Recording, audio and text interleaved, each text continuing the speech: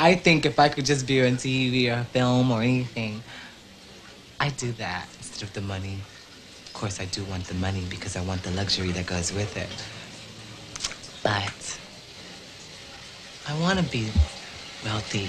If not wealthy, content, comfortable. You know? I want to be somebody.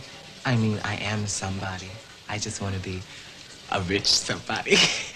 You ain't gonna tell me you see her in the supermarket and you're gonna say that's a fad.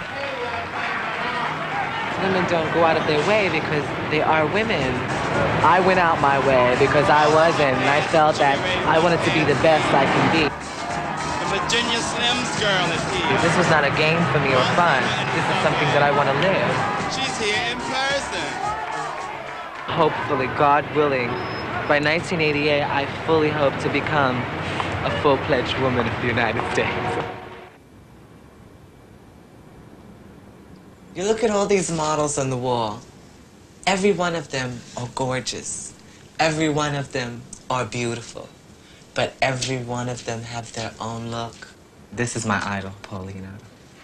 Someday I hope to be up there with her.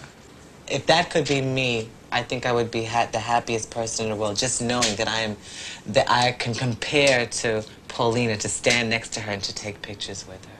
And I look at her hair and I'd say she's seductive and she's alluring. I look at her there and I say she's sexy and provocative.